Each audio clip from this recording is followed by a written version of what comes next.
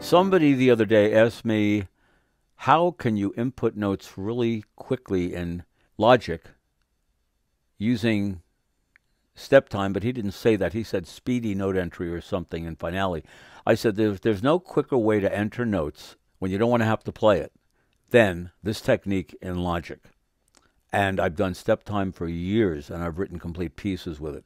And Digital Performer, which is what I usually use, acts a little differently than Logic, but Logic it can be used just as effectively. So let's load Logic.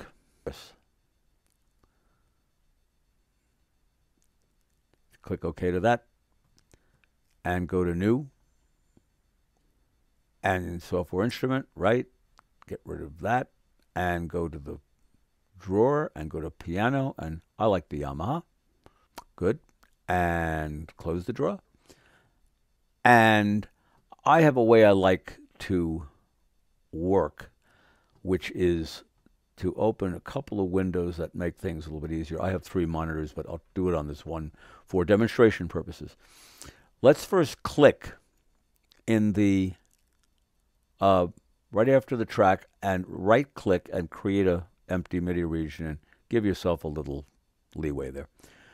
Double click on that and click on Score and maybe make that a little bigger, tighten it up a little.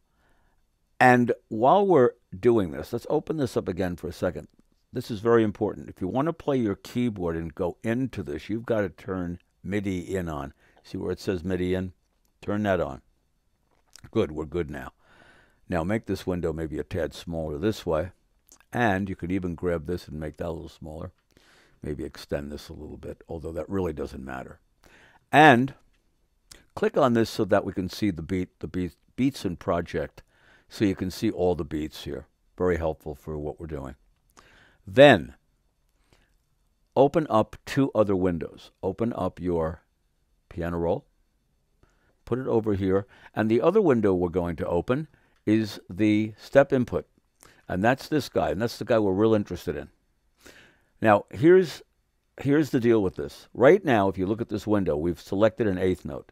Now, if you have a specific loudness you want, put it here, but I always just leave it, and I adjust the loudnesses later on if I want to with the step editor, okay? Right here, step editor. What this means is that when you play a note on the keyboard, it's going to input on whatever pitch you hit an 8th note. Now, there are 2 ways to make the playhead advance. One is to play a note, or one is to tap the spacebar on the computer. That's one of the dirty little secrets. When we tap the spacebar, it will advance by an 8th. Now, Happy Birthday starts on the 3rd beat of the measure, on a 3 and, as we would say in our musical counting. So I want to advance the playhead right now to that 3rd beat. So I'm going to use the space bar, and if you watch the numbers on the screen, you will see it count with me. 1, that's now on the and 2, and. Now we're ready to put the next note in on 1, 3. See it up here? 3rd beat. I have 8th notes, so I'm going to play 2 middle Cs. Now I also want to put this in 3/4 time, which I forgot, but there we are. Okay, make sure you do that, as Happy Birthday is a waltz. And there we are on the 3rd, on the 3 and of the 1st measure. Now I want a quarter note. Now watch how I get the quarter note. I'm not going to select a quarter note here. That would require changing these all the time. So I'm just going to play a game with the space bar. The next note is D. I have to arm the step input window. That has to be on for this to work. You can't have it off like that. It has to be on. So I'm going to play the D now with a space bar, and then the C with a space bar, and the E with a space bar, and then the, actually that should have been an F. I can go over and fix that. Right. Now the E, it's now on the 3rd measure, 1st beat. I need that to be a half note. So I'm going to hit the E, and I'm going to hit and 2, and so it's 4 beats long. Actually, the note itself's not 4 beats long. We're simply putting these notes metrically where they belong to make the piece Happy Birthday. Right now, they're all eighth notes, and they're all the length of an eighth note. We'll get to that in a minute. Now, I'm going to continue Happy Birthday, and watch what I do. I need another 2 C's, both eighth notes. Then I need another D, which is a quarter note. I hit the space bar, C, space bar, G, space bar, and F, 3 space bars to advance me to the third beat again. Now I need 2 C's again, which I just played the C's. Now I've got to go to high C, space bar, A, space bar, F, space bar, E, space bar, D, space bar, then 2 B flats, then an A space bar, F space bar, G space bar, and an F, and to make it kosher, 3 space bars to make it a half note. Now, we'll go back to the beginning and we'll play this. So let's go back to the beginning and play.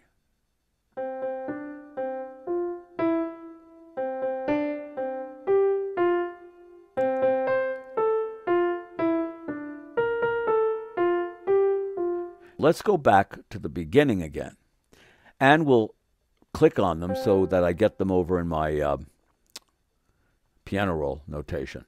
Now you'll notice, and I can make this a little, give myself a little extra real estate, make it a little bigger, wider. You can see that they're all eighth notes, the length of eighth notes. If I want to make them the right lengths, I can go and I can edit them. But there's a quicker way to make things legato. So select all the notes except the last one. There's a reason for that. What it'll do is it'll extend that forever. We want all these notes extended to the next note. So this note, which is an eighth, will become a quarter because it'll get extended to the beginning of this note. The key stroke for that, and this is brilliant, you hold the shift key down and you hit the / key beneath the delete key on your keyboard, and boom, they all go to legato length. Nothing overlaps, but they all connect. Now, if you look at our music now, and we take a listen to it, hold Option, click on the staff, and hit the space bar to play it. And you can hear how legato it sounds because all those notes are the right lengths.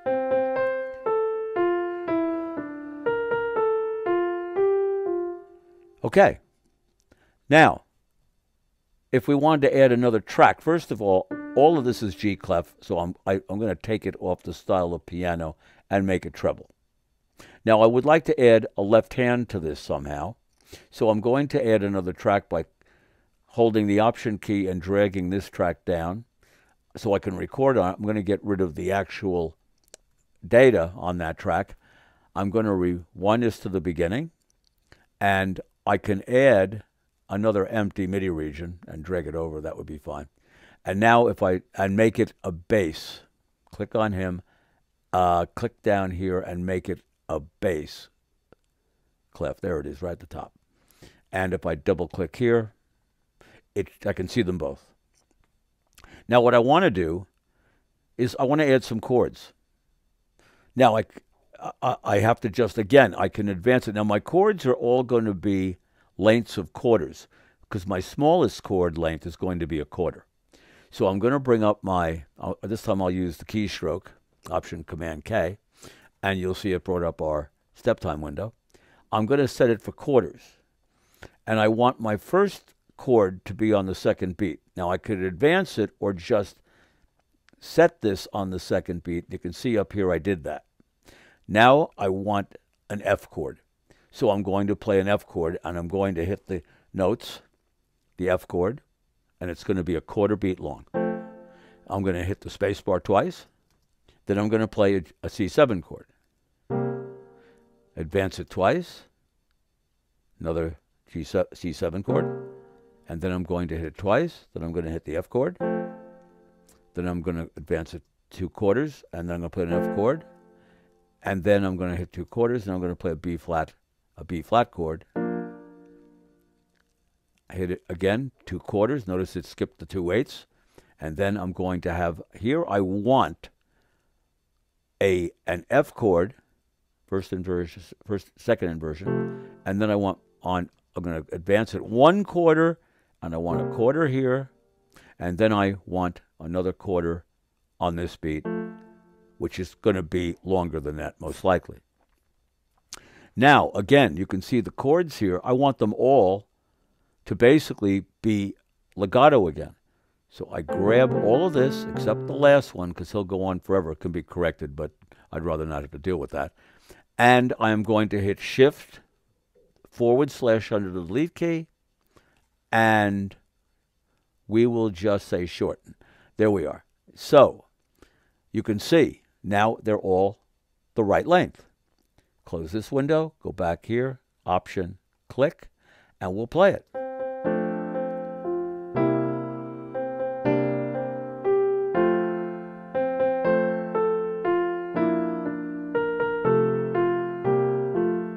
And these last notes, we probably want them a little longer, so we can extend those right here, 3 beats, and click here. This is why I like having this window open. It's so much easier to change those durations in this regard. Yeah, there you go. So there's your happy birthday. I never played the piece, but we had some chords. You can have chords when you put these in. You can play double notes. You cannot hold one longer and have the other, have it go long. You can do that in Digital Performer, but you can't do it in this app. It doesn't matter. This works really well. And you can always, like if you wanted to have one note longer than the others, first of all, you have to see my video on polyphony to know how to do that. But having this editor and this editor both open at the same time just makes it so nice, because you can, sometimes you want to know the note, you can't see it so well here, but sometimes you want to know the length, you can see it much better over here and make the edits quicker over here. There's nothing worse than changing a note length by working with this. I mean, that can take forever. Nice information, but it just isn't intuitive enough. So there you go. There's your happy birthday. So anyway, I hope this tutorial has helped or at least suggested something you might try. Okay? And until next time, be good.